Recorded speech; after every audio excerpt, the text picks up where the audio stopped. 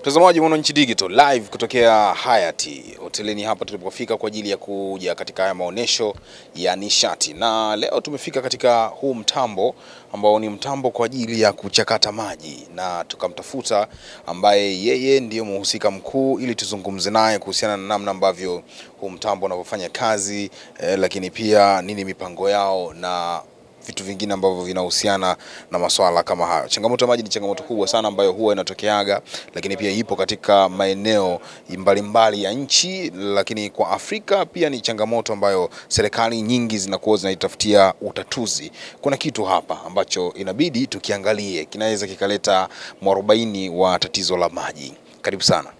Asante sana. Jina lako? Kwa majina mimi naitwa Samuel Kinyanjui.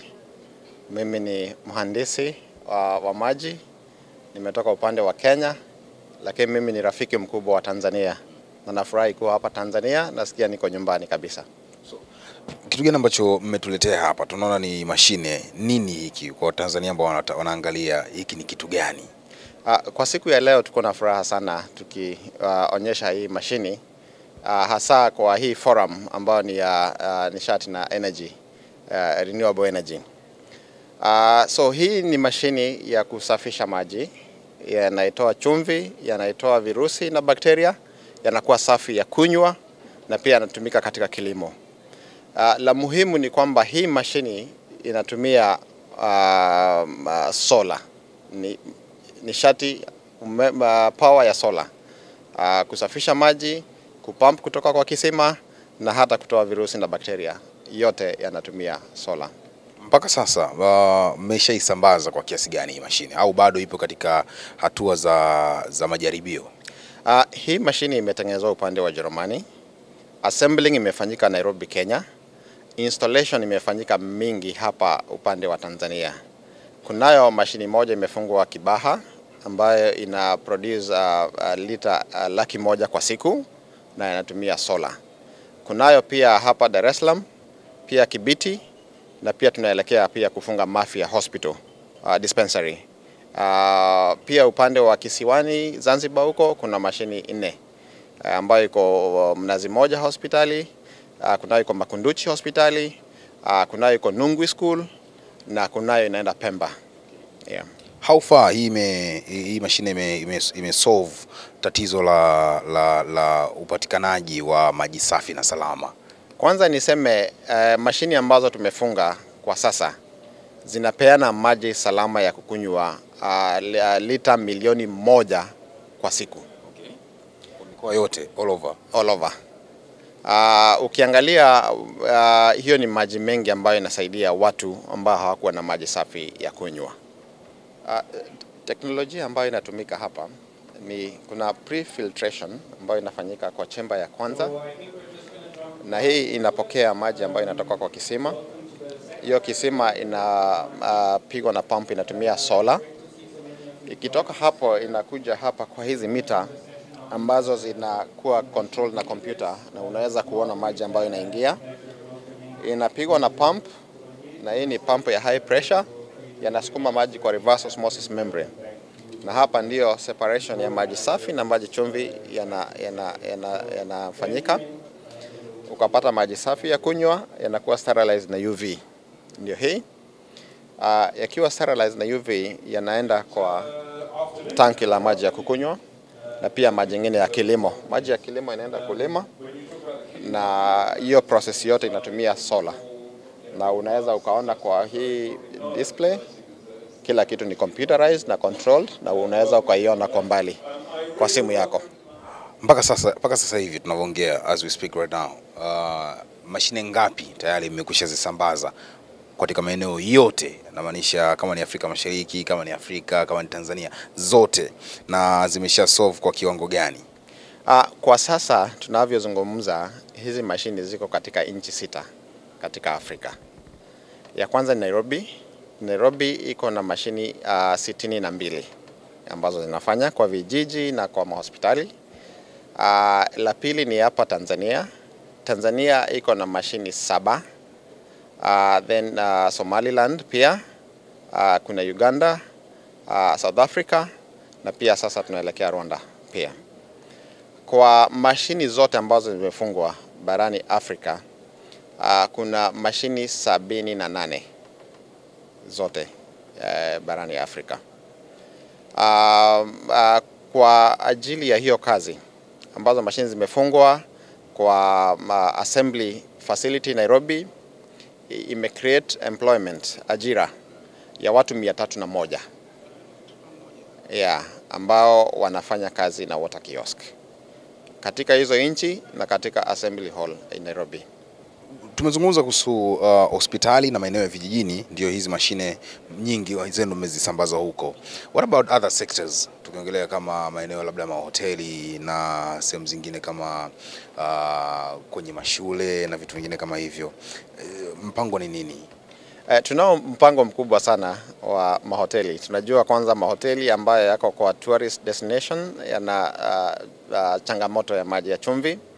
So tunayo program ya kusupport mahoteli, mashule, especially ambayo yako katika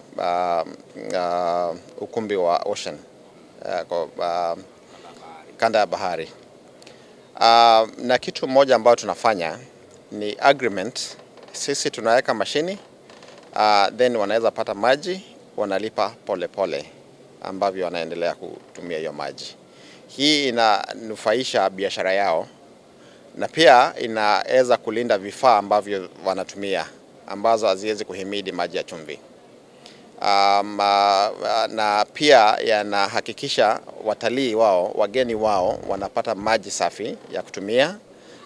Jikoni kwao, chakula wakipika wanapata maji safi, na pia maji yao ya kunywa hanunui tena. Manake hii inatoa maji safi ambayo ni ya kunywa na inapitia process zote ambazo ziko recommended na WHO, na pia mahali popote maji yanapimwa na Tanzania Bureau of Services TBS, na public health pia. Manake imepitia stage ya kwanza mpaka stage ya 7 ambayo ni ya treatment recommended by the World Health Organization. Pia inatoa maji ambayo yanatumika kwa kilimo na inatoa maji ambayo yanatumika kwa ufugaji wa samaki. So hiyo ina create nafasi za kazi, na pia ina generate chakula kwa maeneo ambayo hakuwa na food production nzuri.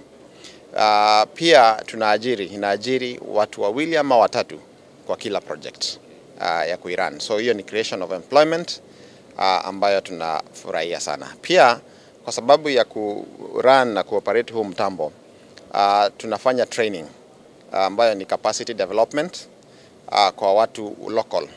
Tukienda Kibaha, tunachukua watu wa Kibaha, tunawafundisha through training, ndio wanaweza kuelimika, na pia hiyo knowledge wanaweza itumia mahali kwingine, sio ati kwetu peke yetu. Sawa, tuzungumzie pia kuhusiana na mipango ambayo mnayo. Sasa hivi ni mashine karibia 70 ngapi ambazo tayari 78 ambazo tayari mmeshazisambaza. What's the target? Our target actually was to do 200 systems before the end of the year. Target yetu ilikuwa tufanye mashini 200 kabla ya Disemba mwaka huu. Hiyo target bado iko. Mashini tunazo mingi Nairobi, so njia yetu ni kutafuta mahala ambapo kuna hitaji hizi mashini, na tuko na furaha sana tukiwa hapa Dar es Salaam, Tanzania. Manake tuna ushirikiano mzuri sana na wenyeji wa Dar es Salaam, na tungetaka kueneza mashini zetu hapa pia isaidie watu wa Tanzania. Yeah. Let's talk about the cost. Yeah. All this machine, mashine yote inaweza kagharimu kiasi gani kama utakuwa tayari kutoweka wazi? Gharama ya mashini inalingana na quality ya maji. Kama maji yana chumvi zaidi, gharama inakuwa juu kidogo. Lakini kwa project yote, manake ikitumia miale ya jua inatumia karibu 15 kilowatt ya solar. Ukifanya cost ya project yote ya commercial, ni kama $100,000 kwa maji ambayo sio ya chumvi zaidi, na pia inakupea lita 20,000 kwa siku. Ukienda kwa mradi kubwa kama ambavyo imefanya kwa hospitali Kibaha na zile zingine, cost ya project inaweza enda juu kidogo. Kuna zenye imefika $250,000 dola ya Marekani. Kuna zenye ziko chini kidogo, so ina vary kulingana na cost ya quality ya maji. Thank you very much. Labda kama anything la kumalizia? Langu la kumalizia ni kusema ama kutia motisha watu kutumia renewable energy. Iwe ni institutions, iwe ni serikali, iwe ni watu binafsi, mazingira yetu ni ya maana sana. Na tunasema promotion ya kutumia renewable energy, na la mwisho ni watu kujua umuhimu wa maji safi. Maji sio safi kwa sababu ya rangi yake, lakini ni muhimu kujua bakteria na virus pia inapatikana kwa maji, na ni vizuri tunaweza kufahamu hiyo. Asante sana. Mengi tumeona mtambo jinsi unavyofanya kazi, namna ambavyo unabadilisha maji kutoka ya chumvi, maji machafu kuwa masafi na ambayo hayana chumvi. Mwananchi Digital tuliona hiki kitu tukasema ni vizuri tupite ili tuweze kupata undani wa hii taarifa. Mimi naitwa Mbunda, niko hapa kukujulisha mengi yanayohusu teknolojia siku leo. Kwa niaba ya wote walioshiriki kuandaa, kwa niaba ya producer wangu Gustav, tukutane siku nyingine. Sasa umepaki magari yote ya ili we. Uone unakosa pesa nyingi sana. Bana we, bima zimeisha, ndio nakusanya pesa. Zikitimia nizikatie. Mtani, vipi tena? Si ulipie kwa awamu kwenye WhatsApp kupitia bima pap. Upate bima kisha uendelee na biashara zako. Upate pesa, hatimaye umalizie kulipia salio la bima zako zote. Kiru. Mazingambo yote hayo kwenye WhatsApp hii. Kweli mtani, hii IST yangu hii nilikatia bima kwa malipo ya awamu. Na salio lake limeisha jana tu. Ni rahisi sana. Piga *150 *51 reli. Au kwa WhatsApp tuma neno bima pap kwenda 0764 166066. Usipaki gari kisa pesa ya bima. Aise, tumegalia uchumi. Elibaliki, chukua pesa ukalipa advance magari aanze kazi bwana. Bima Pub. Urahisi wa maisha.